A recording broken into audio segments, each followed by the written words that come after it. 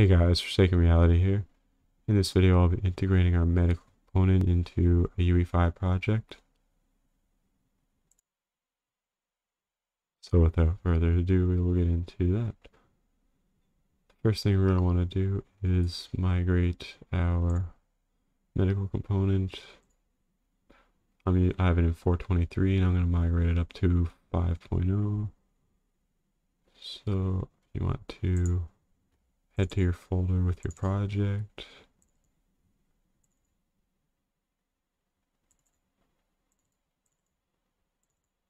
Put it in the content folder. Then we'll copy over the files. Once that's done, the first thing you're going to want to do is set up the animations. So there's a couple ways to do that in UE5. You can either come in here and we're going to do it through this method, but you could come in here and set up compatible skeletons on the UE4 and retarget from UE4 to UE5. Note if you do that, you'll have to replace the animations because it will create duplicates. New animations, to replace the old ones basically. So we're going to come in here, characters, mannequin, meshes, and SK mannequin. And we're just going to select our medical component skeleton.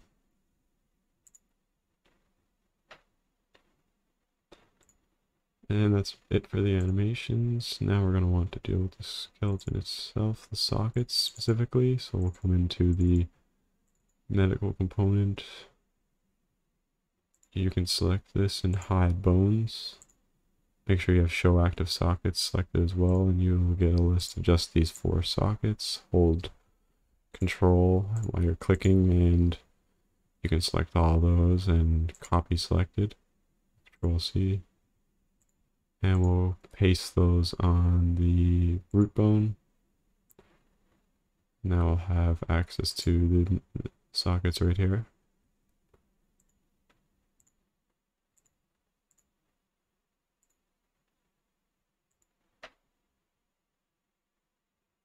And now we can go through the NMBP setup.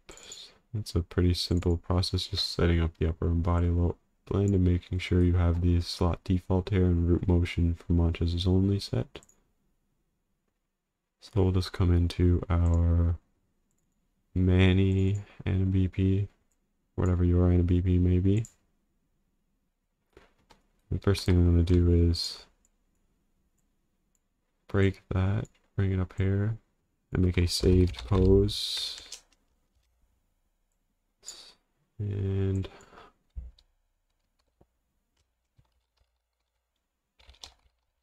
the main states pose. Now we have a cache of the main states and locomotion up here. And now we have this. This would normally be plugged in there because we just run everything like normal, but we want these two slots and a layer blend for bone here specifically. I'll copy the comment as well. And we'll bring this down and copy and paste. So this will basically allow you to run the animations on upper body or lower body, and it'll blend it using the spine 01. And then we can just put this here,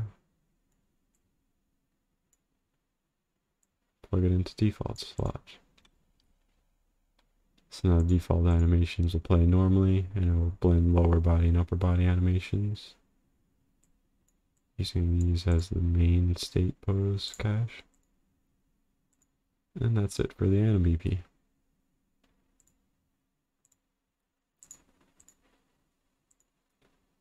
And lastly, we'll just want to set up a character blueprint. So we'll open up our medical character. And we will open up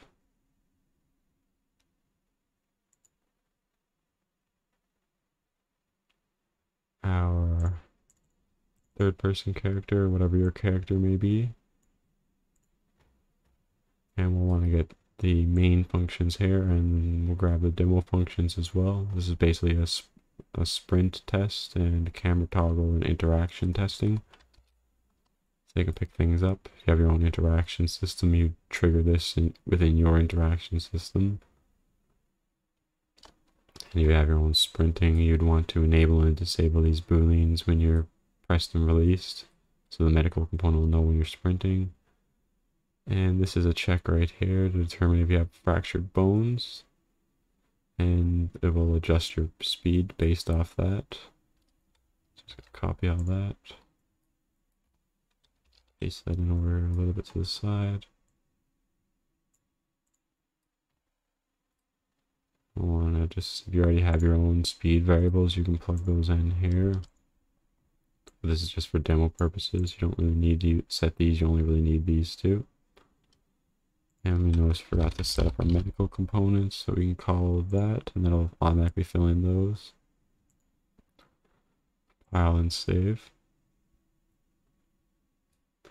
Here's our, if I have any fractured legs, it'll set the speed up and down. And if we don't, we just run our normal sprinting functions off of this. And we also have a jump check here, so we have any fractured legs.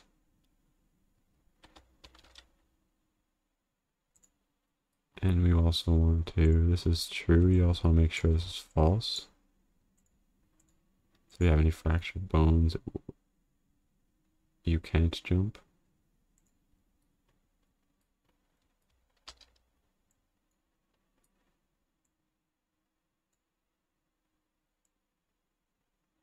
Make sure you plug it in the false. Just going to remove this since I won't be using it, but if you have the touch input jump and you're using that, you could just plug this in there. That would work fine.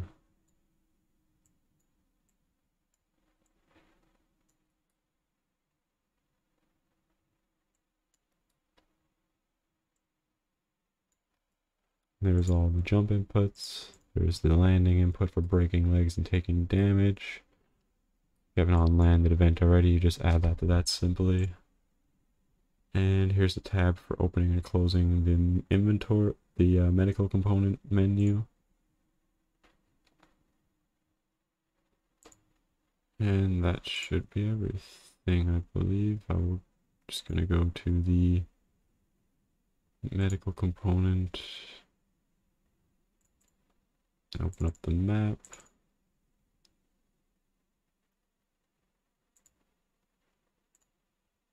And in role settings, you can set the medical component or whatever your game mode is, and we can just set your character. You don't need to adjust this if you already have your character set.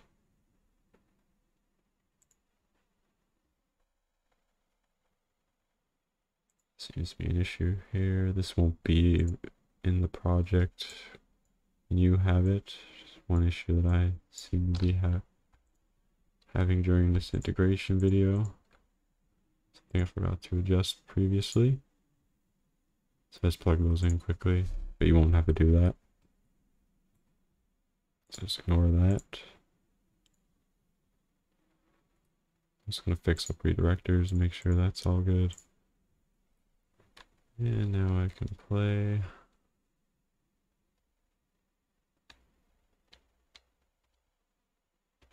Right now it's tracing from a slightly incorrect position just because where the trace is set up the trace from, and it will bandage up your arms and play all these animations.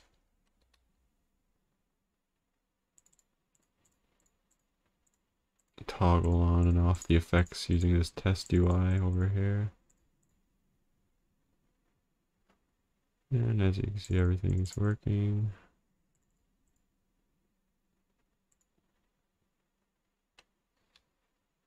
And we'll just do a quick test with the Manny.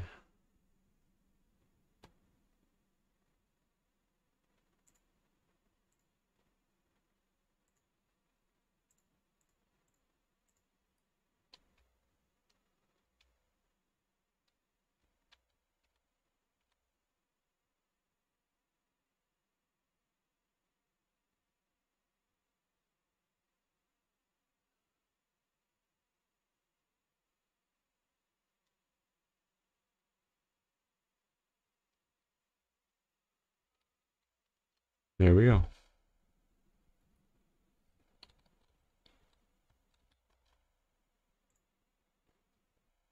That'll be everything for this video. If you have any suggestions for the system, feel free to leave them in the comments or join our Discord. Thanks, and I'll see you on the next one.